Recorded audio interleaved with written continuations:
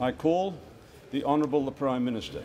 Thank you very much, Mr Speaker. I ask leave of the House to make a ministerial statement relating to closing the gap. Is leave granted? I thank the honourable member for Brisbane. The Prime Minister has the call. Thank you very much, Mr Speaker. In the long story of relations amongst the peoples of our nation, the story of our struggles with each other and our struggles to reconcile, there have been some good days which we will not forget. Days when a glimpse of a better time briefly came into view. We have cherished them. We cherish the 27th of May 1967, when Australians voted yes, to empower the Commonwealth to bring the resources of the whole nation to bear to address Indigenous disadvantage.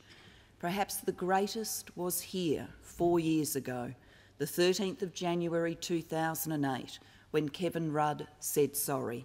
Sorry on behalf of all of us, for the grief, suffering and loss, for the pain, suffering and hurt, for the indignity and degradation.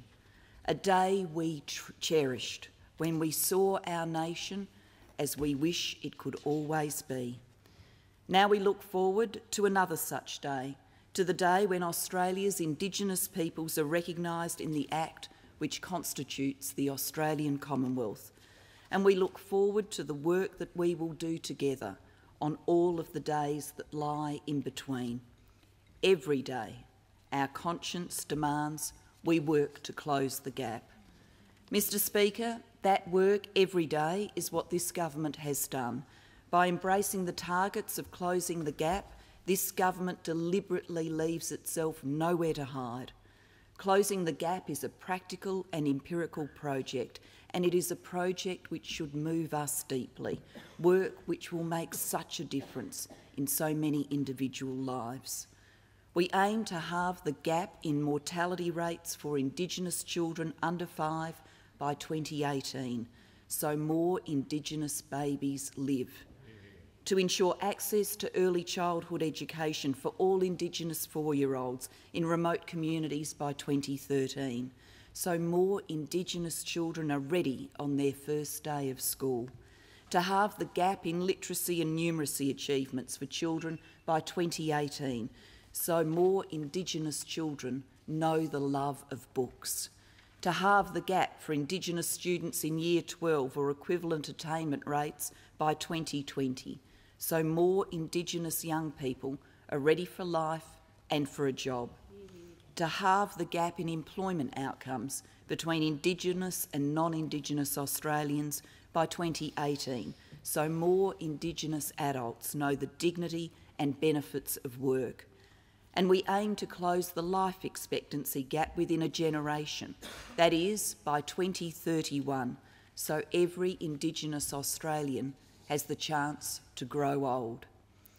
Measurement is central to this project of closing the gap, because the closing the gap targets are not meant just to challenge us to do more, they are designed to hold us accountable to our ambitions. It is through the annual assessment of the Independent COAG Reform Council that is published in June each year, and through the annual Closing the Gap report, which the government releases today, that we are brought to book. The targets we have set are specific and measurable tests of our improvement. Last year, I reported that measurement of progress towards these targets, including by the states and territories, also needs to improve. However, we can already track progress in reducing under 5-year-old mortality each year. We have effective measures of access to early childhood education, and our measurement of achievements in reading, writing and numeracy is sound. Direct measurement of life expectancy in Year 12 attainment relies on the Australian census data, which is only available every 5 years. So we track overall mortality on an annual basis, and this forms a reliable proxy with which we can track improvement in life expectancy. And we track trends in apparent school retention each year, which acts as a guide to Year 12 attainment. Our employment target is measured using the respected National Aboriginal and Torres Strait Islander Social Survey and the National Aboriginal and Torres Strait Islander Health Survey, direct measures of progress which are available every 3 years, supplemented by the 5-yearly census. But when we began the work of closing the gap, we knew that we needed better information about Indigenous health, education and employment. That's why the 2009-2010 budget invested almost $50 million extra over 4 years, funding new work by national data agencies and the states and territories to give us data which is more detailed and reliable, more comprehensive and easier to compare, particularly between census years. This year, I can report that measurement has improved. Central to the effort to measure progress is the census, and last year's was better than any before. $20 million of that extra funding was allocated to improve census data collection methods. Local engagement managers and mobile teams built early rapport with Indigenous communities. They organised the delivery and collection of census books differently, and they developed new ways for people who aren't literate in English to answer census questions. They worked especially hard in the most remote areas and among the most disadvantaged. Indigenous communities themselves already tell us the 2011 census was an important improvement on the past. We have improved other measurement besides the census. To improve data on access to early childhood education, the Australian Bureau of Statistics has led the development of the new National Early Childhood Education and Care Data Collection. Importantly, this collection includes data on early childhood education in early childhood centres. We now have nationally consistent data on smoking during pregnancy, and we have agreed data to track the timing of the first antenatal visit, so we will be able to say how many Indigenous women get advice from a health professional at the right times during their pregnancy. New key performance indicators will help us better understand the contribution of Indigenous-specific primary healthcare services.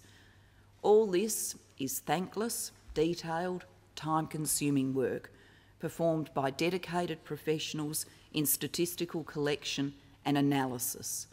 But because of it, Mr. Speaker, I am confident we can say that we are better placed than ever before to measure effectively our progress to close the gap. Today's Closing the Gap report shows that the foundations for overcoming Indigenous disadvantage are in place. The report shows that we are seeing progress. We are making gradual gains. The Australian Government remains the most confident of meeting 2 of the 6 targets. The target of halving the infant mortality rates for Indigenous children under 5 by 2018 is on track. We are also confident we can ensure access to early childhood education for all Indigenous 4-year-olds in remote communities by 2013. For the third, we are also now generally on track to meet the target to halve the gap in reading, writing and numeracy achievement for Indigenous children by 2018. This assessment is based on results from the annual National Assessment Program, Literacy and Numeracy, that most people know as NAPLAN. We can see measurable improvement in the 2011 NAPLAN results. Significant gains occurred between 2010 and 2011 in the percentage of Indigenous students at or above the national minimum standards. For example, for Year 3 numeracy, up by 7 percentage points, and Year 9 reading, up by 7.7 percentage points. In fact, in 7 of the 8 areas in which we assess progress in reading and numeracy since 2008, the gap has narrowed. And in 6 of these 8, the improvement over 4 years is fast enough that if it continues, we will meet the target by 2018. In Year 7 and Year 9 numeracy, progress still needs to accelerate. We continue to see improvement in 2 more of the 6 targets, and with faster improvement over time, we believe these can be reached. The report shows that apparent retention rates to Year 12 are improving for Indigenous students, up from barely 30% in 1995 to just over 47% in 2010. Faster improvement will be required to halve the gap in Year 12 or equivalent attainment rates by 2020. We will need to keep expanding post-school training and education. We need more places. We will need to keep working with Indigenous young people to ensure they find the opportunities which exist in the education and training system. Faster improvement will also be required to halve the gap in employment outcomes between Indigenous and non-Indigenous Australians by 2018. Indigenous employment has increased sharply in Australia in recent decades, reflecting a long period of almost uninterrupted economic growth and an active and engaged approach from corporate Australia. Never before in our nation's history has business been more prepared to play its part. Just under 90,000 additional jobs were won by Indigenous Australians from 1994 to 2008. The Indigenous unemployment rate fell from 31% in 1994 to 23% in 2002 and to 16.6% in 2008. In urban areas, the majority of Indigenous Australians of working age are employed. This was not the case 20 years ago. Closing the gap on life expectancy by 2031 remains the most challenging target of all. Progress towards the other health, education and employment targets all provide strong foundations to help us lift life expectancy. And life expectancy is the longest term of the 6. It is a 25-year target. While the challenge is very large, we do know that some progress is being made. In Western Australia, South Australia and the Northern Territory, the Indigenous mortality rate declined by 36% from 1991 to 2010, and there was a significant narrowing of the gap in mortality rates with non-Indigenous Australians. And we know what the main causes of Indigenous mortality are: chronic disease and accident and injury. So we are working to limit their incidence and reduce the harm they do. Hundreds of extra Indigenous health workers are working to attack scourges like cancer, diabetes, heart disease and mental illness, as well as targeting risk factors for chronic disease such as smoking, poor nutrition and lack of exercise. Mr. Speaker, 4 years into a 25-year project, this much is true. Health outcomes, employment outcomes, education outcomes are improving. They need to keep improving and to improve more quickly. This much is also true. Foundations are in place, work is underway. We can measure encouraging improvement right now. This is our progress towards closing the gap. Mr. Speaker, one of the great myths of Indigenous disadvantage is that it persists despite decades of expensive public responses. The reality is quite the reverse. Report after report has shown that decades of underinvestment in services and infrastructure are unquestionably a major cause of disadvantage, especially for the very young. No Australian family, however hard-working, self-respecting or self-reliant, is expected to fix broken sewerage pipes at the end of their street or repair street lighting outside their house. These are things governments are responsible for, the basic, universal services all Australians are entitled to expect. So the Australian government has heard the call to change.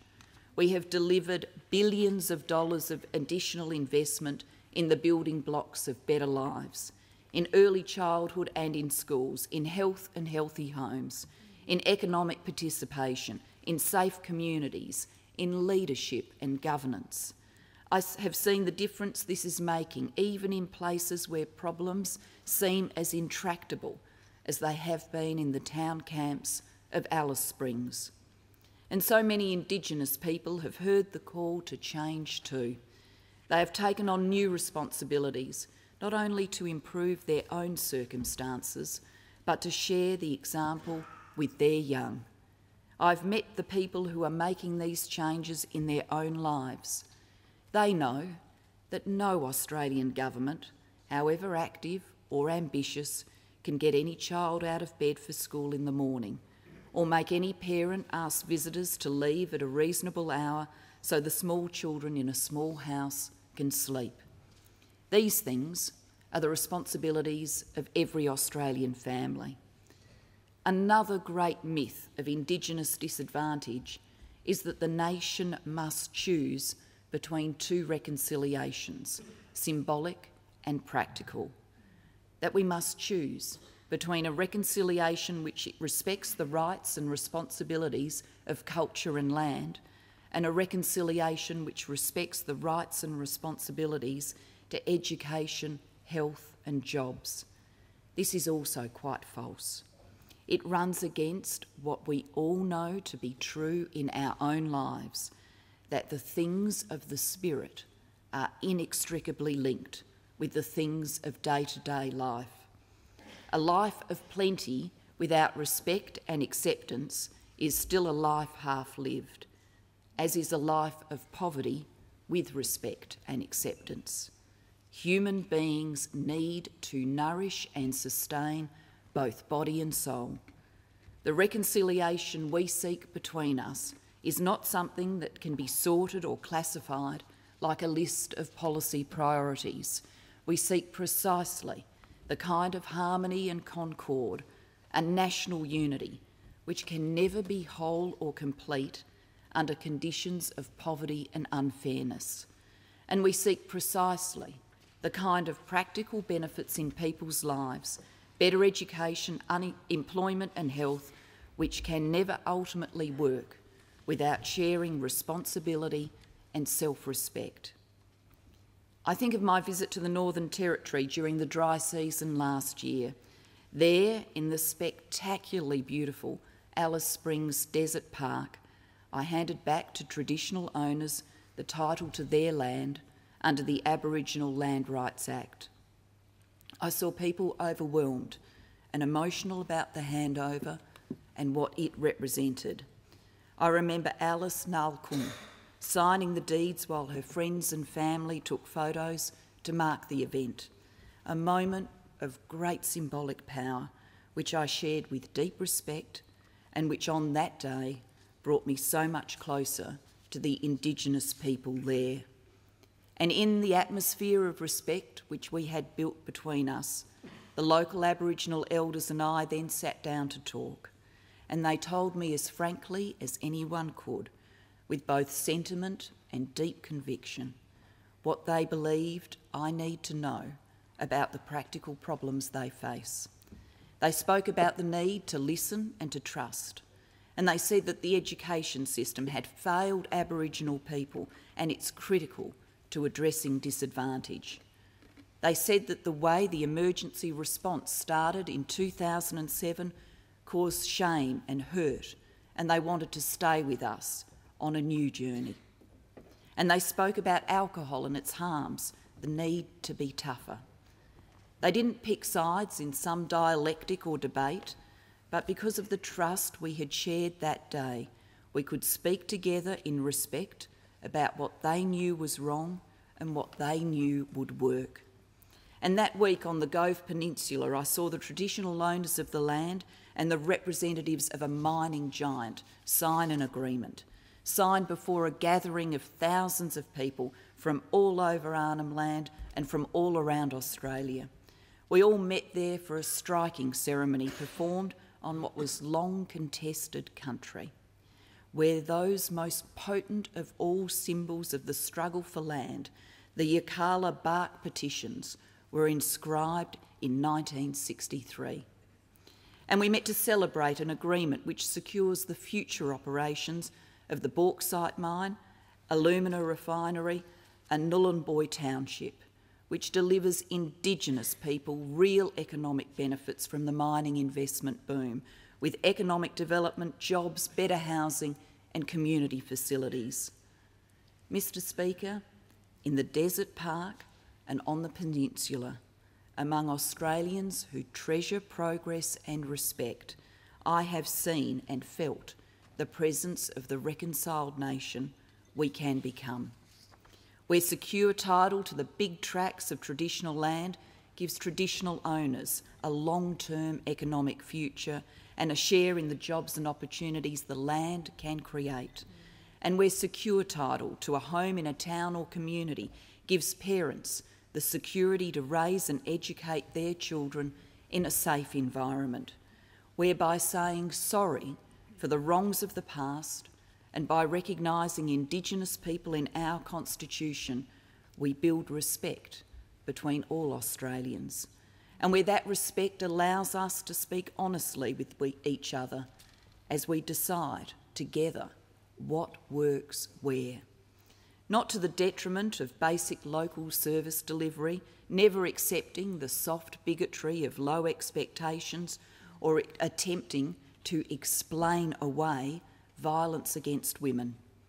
But yes, bound together as individuals and as a nation by shared symbols of respect and practical action, listening to each other properly about what the best evidence tells us about what will make the greatest difference. Whether the conversation is between a minister of my cabinet and the National Congress of Australia's First Peoples, or between a departmental official and a parent who works part-time as a local teacher's aide, we listen to each other and then we get on with the job. This is the relationship between our people that I seek. Mr Speaker, perhaps the ultimate manifestation of respect is constitutional recognition of Indigenous Australians. The proposal before the country now has been many years in the making.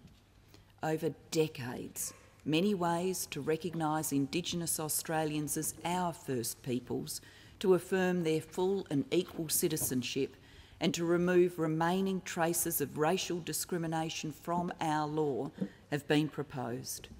In August 1937, William Cooper sent a petition with 1,814 signatures to Prime Minister Joseph Lyons, requesting that he forward it to King George VI, seeking direct representation in Parliament. In June 1988, the chairs of the Northern and Central Land Councils presented the Barunga Statement to Prime Minister Bob Hawke. It called upon the Australian Government and people to recognise key Indigenous rights and to negotiate a treaty recognising our prior ownership, continued occupation and sovereignty, and affirming our human rights and freedoms. And my party's national platform has pledged its support to constitutional recognition since 1998.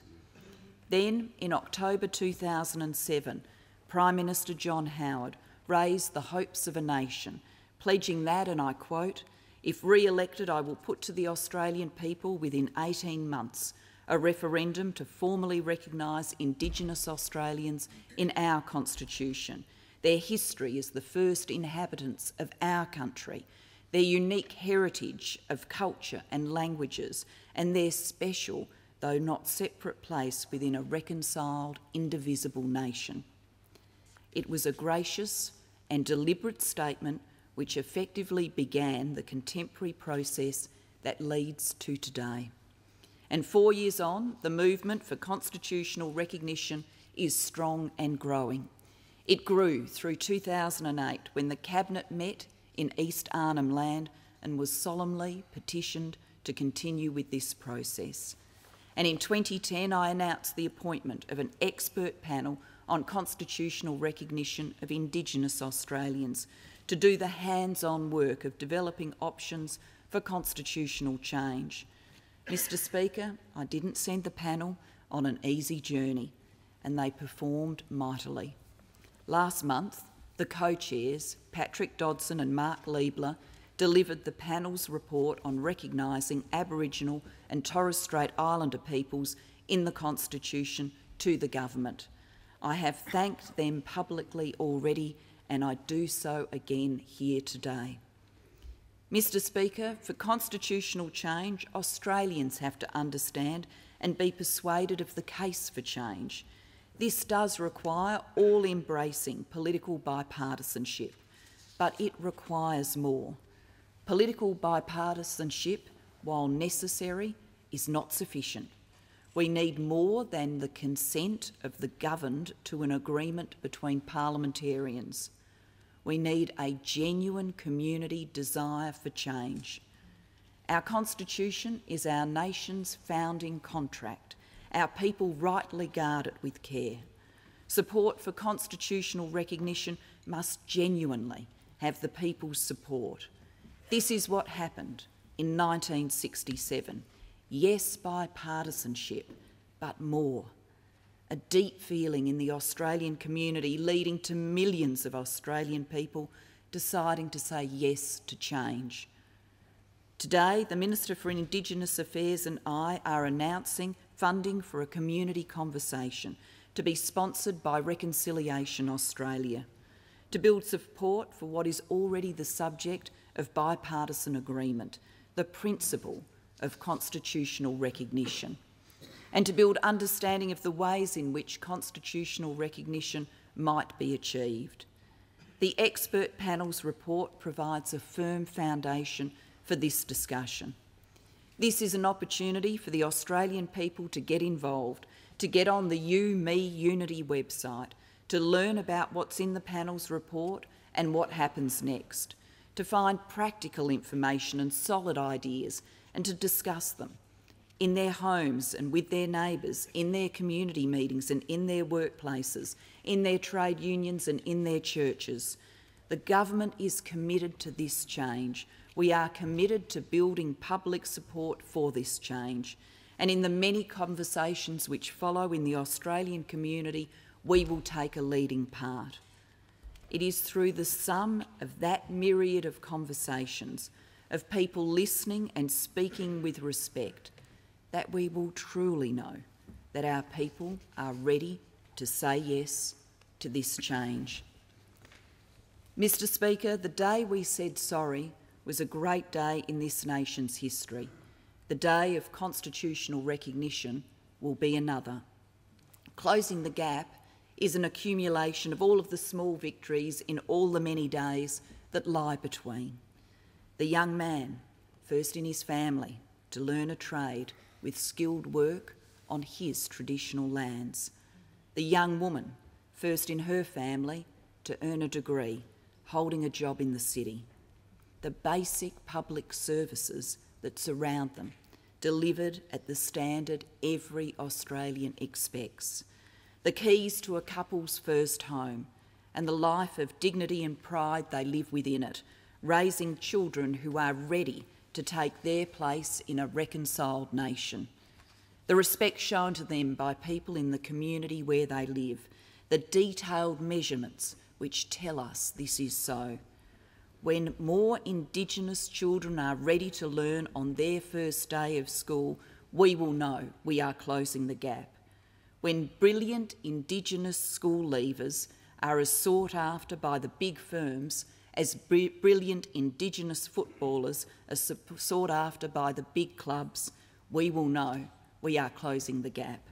When fewer Indigenous men between 35 and 45 die of disease, we will know we are closing the gap. Today, we know we have a long way to go, but we also know we are closing the gap. The Honourable the Prime Minister. Mr Speaker, I present a copy of the Closing the Gap Prime Minister's Report 2012. I thank the Prime Minister.